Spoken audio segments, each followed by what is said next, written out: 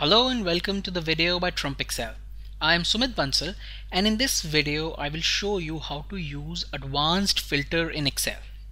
Here I have a data set where I have the dates, I have sales rep names, I have the geography and the sales amount. Now advanced filter can do a lot of things. The first thing that I'll show you is how to extract a list of unique items. So to do that, I would first go to data, and within data I have the sort and filter group within which I have this icon of advanced. If I click on advanced, it opens the advanced filter dialog box where I have all these options. The first option is filter the list in place. Now if I use this option, it would filter this list in the existing location. In these cells, these would be filtered, but then that would alter my original data set. So there are two options: either you extract the list somewhere else using this option, which is copy to another location, or you copy this data set, maybe make another sheet or copy this data set somewhere else and then use the filter the list in place option. I always go for copy to another location because it is easier to use and you don't have to create multiple copies of the data, and your original data remains intact as well. So in this case I would select copy to another location. Now in list range, I would select that column or that range of cells for which I want to identify a unique list. In this case, let's say I want to identify a unique list for all the sales rep names. So you can see there are repetitions. I have John here and I also have John here. I have the repetition in Mike, Paul, Rachel, and every name. So I have selected this column.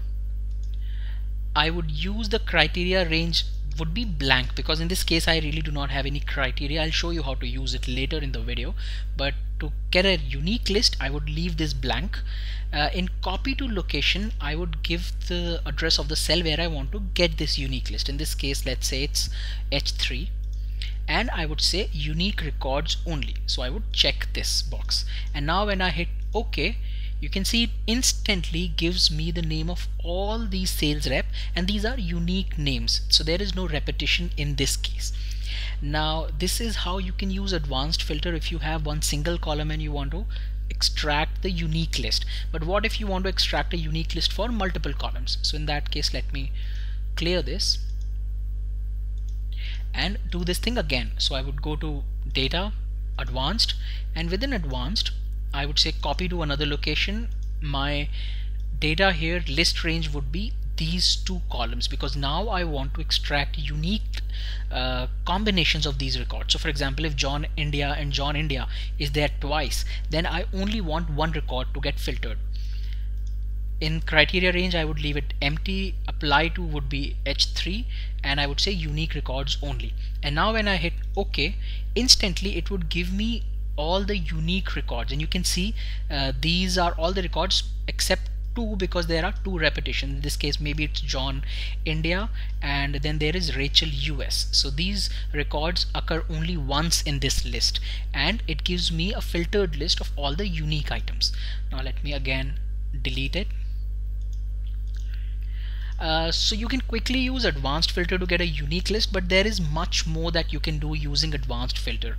So for example, here let me show you how you can use various criteria to extract or to filter records. So the first thing that I would do is I would copy these headers and I would paste it somewhere else. And the reason I'm doing it because now I would construct my criteria somewhere else. So here I have copied all the headers, and within these cells, let me give it a border. Here I would give the criteria. So for example, my criteria is I would want to filter all the records for John. So in this case I would use this as my criteria again to show you how it works. And let's see, I would extract the records here in L3. So I would go to data, I would go to advanced, and here I would say copy to another location. The list range would be this entire data set including the headers. Make sure you include headers because now we would use these headers in the criteria as well. In criteria range we would select these, and what it does is it now identifies that this is my data range, this is my criteria where the criteria is John. Since all these are empty, these are not considered as criteria. You can also select one single, so you can also only select say sales rep John, it would also work, but in case you have multiple criteria or you have multiple say geography as well, then it's a good idea to select this entire thing. and I would say copy to L3. And here again, maybe unique records only, or maybe you can leave it out if you want all the records. And when I click OK, it instantly give me these records here, and you can see there are two records for John, 4th January and 14th April, and you can see here, you can tally it with this list. One is this and the another one is this. So what it has done is it has taken this criteria with these headers. It knows that within sales rep there was this name John, so it extracts all the records for John. But what if you don't want it for John? So let me delete these. Now say I want to have multiple criteria, so I want to have this for say Rachel, and the geography should be US. So I want to extract all the records where the sales rep is Rachel and the geography is US. So you can consider this to be an AND condition. Both this has to be true. Sales rep name has to be Rachel and geography has to be US. So now again the same thing, I would go to data, advanced. Here I would say copy to another location. This would be my data range, my criteria range would be this, and I would copy it to again L3. And as soon as I hit OK, you can see it has given me all these records where the sales rep is Rachel and the geography is the US. Now let me delete it. So this is the condition where we treated it as an AND condition, where the sales rep should be this and geography should be this. But what if you want a condition where the sales rep could be either Rachel or maybe say Joe? So if that is the case, then we would have another row where we would have the criteria. So you can see if it's an AND condition, the conditions would be in the same row, Rachel and US. But if it is say Rachel or Joe, then it would be in a different row. So if we use this as the criteria, then it would take the condition as either Rachel or Joe, and if any of the criteria is met, then it would extract that record.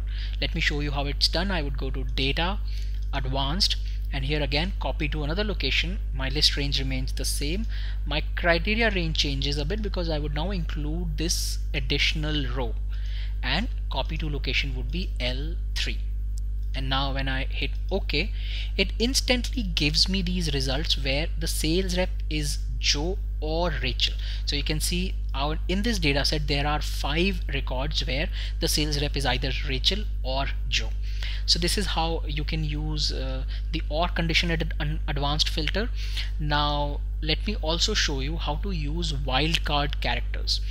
Let's say I want to extract the records for all those sales rep whose name begin with the alphabet J. So to do that, I would create a criteria, and that criteria would be J asterisk or the star sign. And asterisk in Excel represents any number of characters, which means that here in this case it means any name that begins with J and can have any number of characters after it. So with this criteria, let me show you how advanced filter works. I would go to data, advanced, and here I would say copy to another location within list range. This is my list range. My criteria range here would be this, and I would copy it to another location, which is again say L3.